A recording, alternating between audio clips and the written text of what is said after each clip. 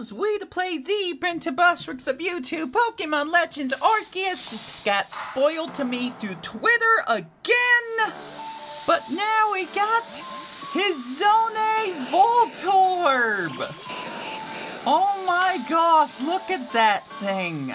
It's a lot less threatening looking than the original Voltorb is. But I kinda like him.